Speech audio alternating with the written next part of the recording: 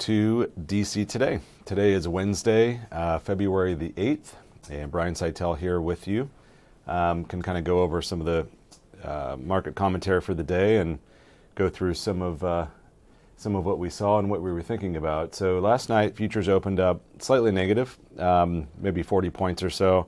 Lost a little bit of steam. Europe was up most of the night, or actually all the night. They kind of held gains, but we traded lower in futures and we're down something like 100 points or so into the open. Opened down maybe 110, made it back to fair value within a few hours, or not even that, about an hour, and then just sort of slowly drifted lower throughout the day. And most of the reason was due to all different Fed governors and Fed presidents talking, I think 4 or 5 of them, more hawkish comments. So following sort of yesterday's update with Jerome Powell's comments, which markets somehow applauded. I didn't really believe it. Breadth was low yesterday, and so I was a little surprised to see it close as high as it did yesterday, because he basically just said the same thing. He didn't really add anything new, which is just that rate hikes are going to slow, but that they're going to stay higher, and it's data dependent, and so on and so forth. But on the day, top news story, President Biden gave his State of the Union address last night. I'm sure most of you saw that. I watched the whole thing. I don't know how to say it. I mean, his approval rating went up 1 point after the speech, so I guess that gives you whether it was a good or bad. It moved by 1 point higher, which is to 41, and more or less the low of his term. There was talk about the debt ceiling. He touted some of the job gains over the last couple of years, although did mention that was coming off of a global pandemic and not a partisan comment, but just factual, just typical politics. He did use the term finishing the job 4 or 5 times, and whether you read into that and say that's because he is running for a second term or not, I really didn't think that he would, but after last night, maybe the odds are a little bit higher that he may. That was probably the top news story on the day from last night. The news in the day, intraday, was more, again, Fed governors coming out and talking about where they see interest rates and giving their commentary on markets and things. And to give you an idea, let's see, Powell last night or yesterday talked about disinflation, meaning peak inflation had occurred and the rate of inflation was going down definitively. Today, however, Fed Governor Waller talked about excessive inflation being more of a serious problem than higher rates, and he doesn't see immediate drop of inflation, so rates are going to be higher for longer.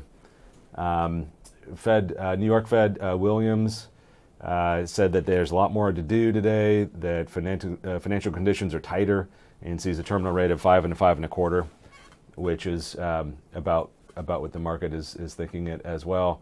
Kashkari today out of Minnesota said that wage growth is far too hot for us to see a 2% inflation rate. So basically a hawkish comment that rates are going to stay higher for longer.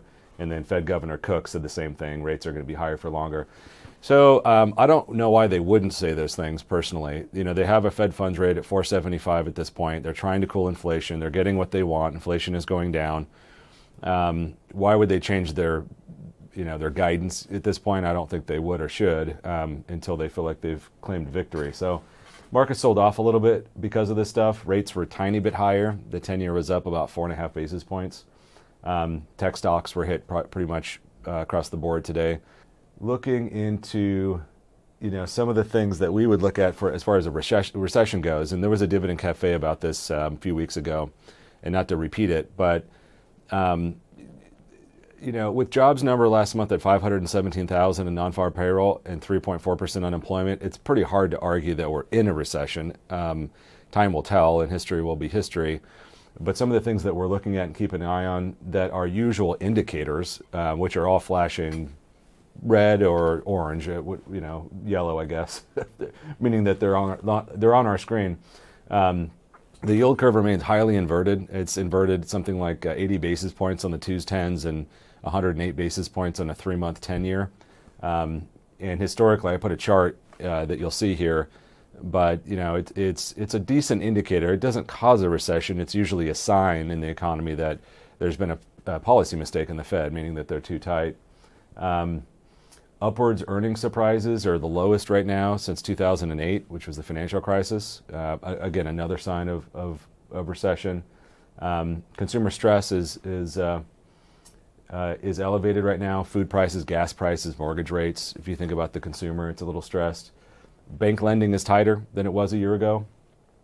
Profit margins have dropped from about 17.7 to 16.2, and typically a drop of 150 basis points, which is exactly what that is indicative of a recession. And then the PMI, both in manufacturing and services, kind of waffling between positive and negative territory, contracting and expanding territory. Again, some flashing signs there. So yeah, I don't know that it's an immediate thing, but these signs are things that we pay attention to, no question about it. And we'll see. Some real estate news. Nothing we don't already know. I mean, the housing supply is still at a 20-year low. We're about 400,000 in an imbalance from demand and supply in housing. The median price is down 11% over the last year.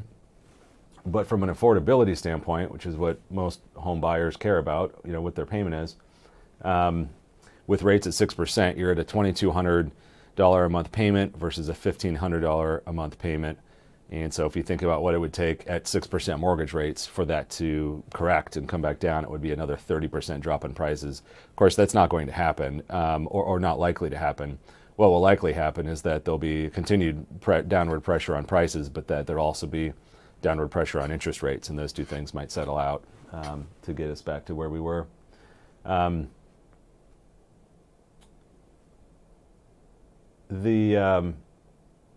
The economic news on the day wasn't a huge number. It was wholesale inventories, which are basically, it's a forward-looking indicator on wholesale inventories as far as building a stockpile of goods to sell based on a demand assumption. So what it basically means is demand is assumed to be lower in the future, and so that's a little bit more of a cooling number for the economy.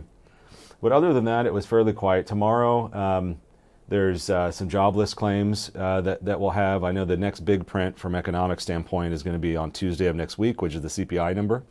So markets will be paying attention to that.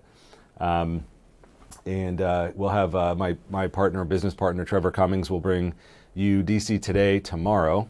And then David will be back with you on Dividend Cafe for Friday.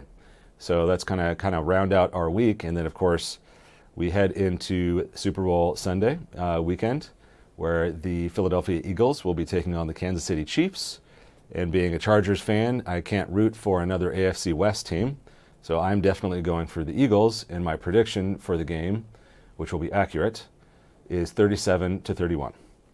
Anyways, that's what I've got for you today. I appreciate you listening. As always, reach out with questions, email me, call me anytime.